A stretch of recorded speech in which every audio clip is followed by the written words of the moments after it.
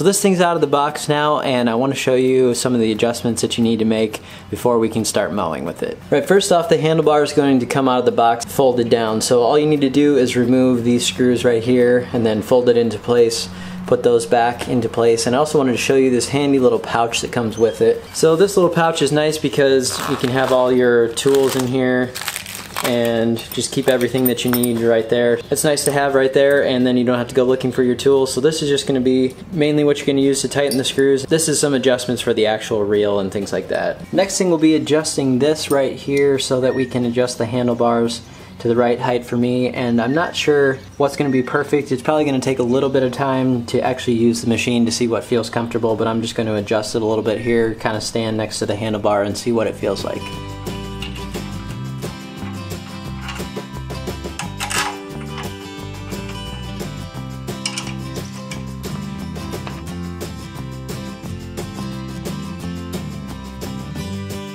But the other thing to adjust here, which is very simple as well, is this actual handlebar piece. It comes kind of in the box at an upward angle, so you want to move it just so it feels comfortable for you. I'm going to try this in this position, otherwise I might go a little bit more of an angle here, just depending on what feels comfortable when I'm using the machine. But there's just going to be one little bolt here to put in. It's going to have a locking nut on the other side, so you need both of your little tools to get that done, but pretty easy. And just kind of adjust it as you go, whatever feels comfortable. Okay, now I've shut off this little gas shut off here, so that is just to make sure that we have all the gas supply shut off while I'm going to adjust the actual reel now. So I've tilted it back now as well onto the handlebars. This is just going to give us a little bit easier access to the reel, and so we can make sure everything's adjusted. Okay, so hopefully you can see it here in the camera, but this is the bed knife right here, and then you can see the reel just lightly touching it right there. We don't want it to be too tight. It should freely spin around there, but we're going to test it with a sheet of paper to make sure that it's cutting all the way across. It should cut the paper cleanly all the way across the reel.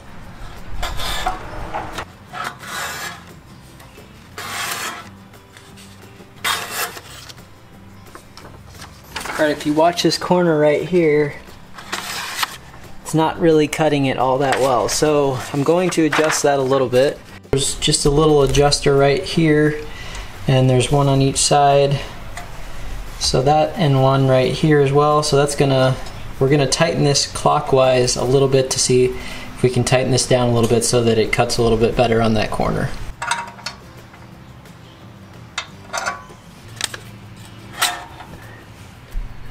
Okay, so that was just a tiny little turn on there, and that made quite a bit of difference there on cutting this thing. That is something right there that you're going to have to be checking before you mow each time. You want to check to make sure the adjustments are right with the reel to the bed knife, because it's very important to get the best cut. I also should have mentioned that you should definitely be wearing gloves when you do that test. I should have been wearing gloves for sure, and I just didn't grab a pair, but definitely wear some gloves. Make sure that you don't cut yourself.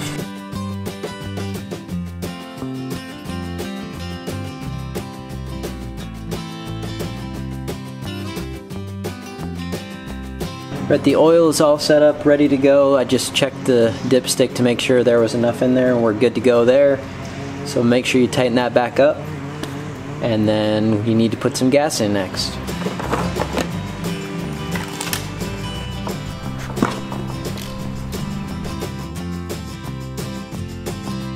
I want to adjust the height of cut, so that little screw on the right hand side has to be loosened a little bit, because that's the locking screw that keeps in position. Then I'll move to the other side and show you how to easily change the height of the cut. So right here is pretty easy. It has a little guide here on the side that's going to give you all the measurements.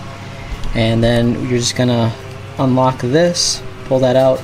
It's just a little locking thing, and then just use this handle to go up and down. So all the way back is the highest, all the way forward is going to be the lowest cut.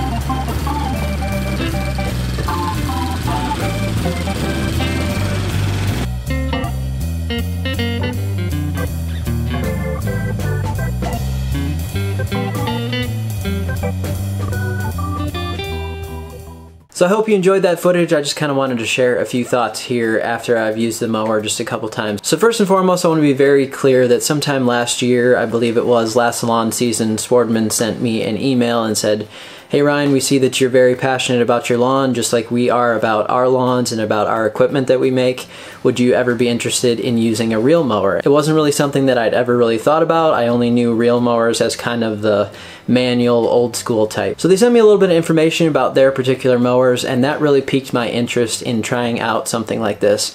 So a little bit of time went by, and then again this past winter they contacted me again and said, "Hey, would you be interested in trying out this mower, giving your opinion on it, kind of seeing how you could transform your yard over time into maybe something a little bit different than it was before." So after 2 uses, which is a very small sample size, I know the machine is absolutely fantastic. I really have never seen my yard have this specific look that it has right now, and that's mainly attributed to one, just the reel cut in general, because it's cutting more like a scissors instead of the rotary mower, but number 2 is the full rollers. That makes a huge difference on the way things look, and I'm still cutting right now at 1 3/4 inches, so I'm planning on taking that down a little bit at some point, but we are getting into the hottest part of the season here, so I'm going to be doing some testing on that little side yard, the little video that I made about the testing plot, and I'm going to gradually take that down here and see what it looks like, and then I'll adjust the rest of the yard depending on what I decide. But it's going to be going lower over time, but going into the hottest part of the season for cool season grass where I am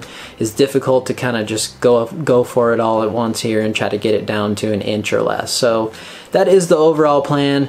I was actually surprised that my yard wasn't quite as bumpy as I thought it was going to be, and the rolling that I did on it in the previous video actually did help quite a bit more than I thought it would. So as long as you're going slow with the mower, you're not going too crazy of a speed. I don't seem to have too many issues with the bumps. It's not completely level by any means, but I'm a little bit surprised that it's working a lot better than I thought it would.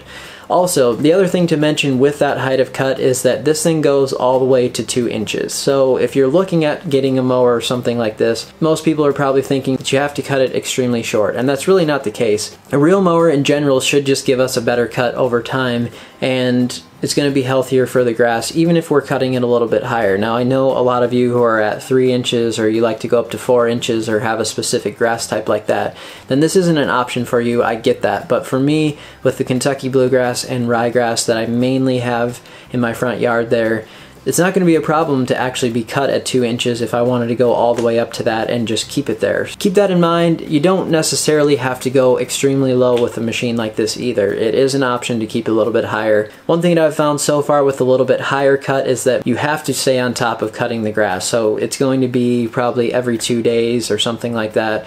Or you're going to have to be using growth regulators in order to keep it manageable, because as soon as the grass gets really tall for a machine like this, if you're trying to cut off 1 inch or something like that, it's just not going to do it all in one cut for sure. So you're going to have to be double cutting that.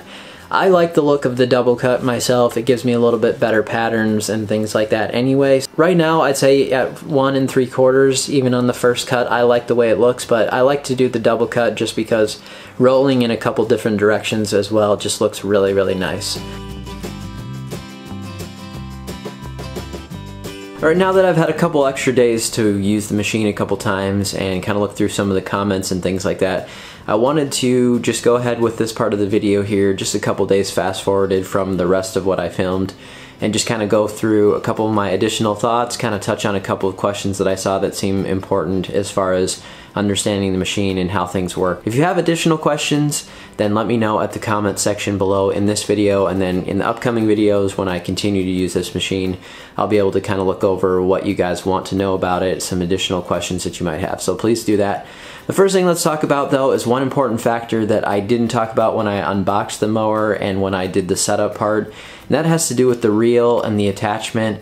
And actually when I pulled it out of the box here, I was kind of guiding it with the front of the reel here. And Swardman sent me an email after seeing that video, and they just wanted to make sure that I mentioned that you do not want to be moving the mower with the reel or with any of the attachments in there and tugging on that part there. So I wasn't pulling on it, but I was using it to guide, and that's something that you just want to be very careful of. It does say that in the manual. Once I opened up the manual and I saw that part, I knew I had made a mistake there, but I just wanted to mention that part so that if you do get one of these and you're taking it out of the box, just remember that you don't want to pull or use force on those actual reels or attachments. And one of the first questions that I think I received that I wanted to make sure we touched on is just what's the differences between a reel mower and a rotary mower.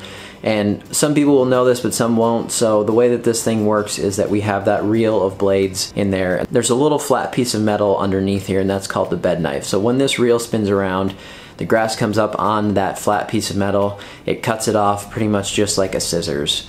So that's kind of the difference between a rotary and the reel. The rotary is going to be spinning around and cutting off the grass, but it's more kind of just ripping off the top of the grass with a blade. And that's why it's very important to have your blades sharp, or as sharp as possible, but you're still not going to get kind of the same motion as what happens when a reel cuts off the grass. So those are kind of the differences, and over time when we continually use a reel and we're getting a really clean cut on the grass blade, that should improve the health of it overall and should limit disease and other things like that. When we rip the top of the grass blade, that's when we have some problems with diseases and just opening up the grass blade to diseases. When we're talking about that reel, then it's also going to be very important that between every mow, or before we go out to mow, we're going to adjust the reel or make sure that it's in adjustment, that it's cutting properly. So this is kind of a difference between a traditional rotary mower where you just kind of sharpen the blades every once in a while, put the blade on there, start it up and go. This is a little bit different because you need to make sure that that reel is properly adjusted. You don't want it too tight to where it's not moving around, but also you need it to be tight enough to where it's just barely touching that bed knife there, and that's going to give us a good clean cut. So it's pretty easy to adjust, and I kind of show that in the setup part. But also, if you want to know a lot more about reel mowers and how to set them up, I've been talking with my friend Ben. He has a channel on lawn care called Lawn Tips, and he's actually based in Australia and works at a golf course, and a vast amount of knowledge on a lot of things dealing with lawn care. So I've been kind of picking his brain on a lot of different things as I've been going through this process. So I'll link to his channel in the description below, but you can check out, he just put out a video on how to set up and adjust your reel mower. So if you're more interested in something like that as well, you can check that out. I'll be doing some more of the specifics as I run into different things with this mower, but I just kind of wanted to mention that if you have some general questions about how all of those things work with reel mowers, check out his channel and the video. So some of the things that I've noticed overall to begin with this mower is that if you saw the video that I put out about mowing with it, you'll know that the stripes are absolutely fantastic. I've really never achieved this kind of stripe in my yard, even when I was using a roller last year. It got kind of close to this, but with the dual rollers on this thing having a little bit more weight to them than I did with just pushing a roller along, it pretty much looks like what you'd see if you're going to a major league ballpark or something like that. Has the exact same look of striping. You can do a lot of patterns, a lot of fun stuff.